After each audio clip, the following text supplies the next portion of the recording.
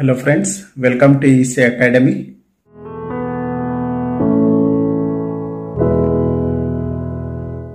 In this lecture, let us understand a problem on discrete time LTI system. Here, we need to find the frequency response of discrete time LTI system represented by the impulse response h of n, which can be given as 1 by 2 whole to the power of n u of n. So, the impulse response is given. For this impulse response, we need to find the frequency response of discrete time LTI system. The frequency response of discrete time LTI system can be represented as h of omega, that can be given as summation of n is equal to minus infinity to infinity h of n exponential to the power of minus j omega n. So, this is the representation of impulse response of discrete time LTI system. Now, in place of h of n, let us substitute 1 by 2 whole to the power of n u of n. So, we can write h of omega is equal to summation of n is equal to minus infinity to infinity 1 by 2 whole to the power of n u of n exponential to the power of minus j omega n. Now, this u of n will be 1 for n value greater than or equal to 0.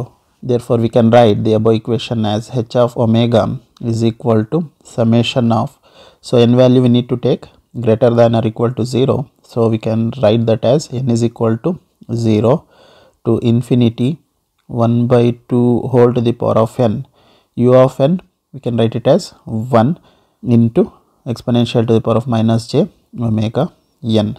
So, we can write this equation as summation of n is equal to 0 to infinity 1 by 2 into exponential to the power of minus j omega whole to the power of n. We know the standard formula, summation of n is equal to 0 to infinity a to the power of n. We can write this as 1 divided by 1 minus a. Therefore, we can write h of omega is equal to 1 divided by 1 minus 1 by 2 into exponential to the power of minus j omega. So, this is the impulse response. Now, let us consider the second problem where h of n is given as 1 by 8 into 7 by 8 whole to the power of n u of n. So, for this we need to find the impulse response. Now, we know h of omega, we can write it as summation of n is equal to minus infinity to infinity h of n exponential to the power of minus j omega n. Now, in place of h of n, let us substitute this term.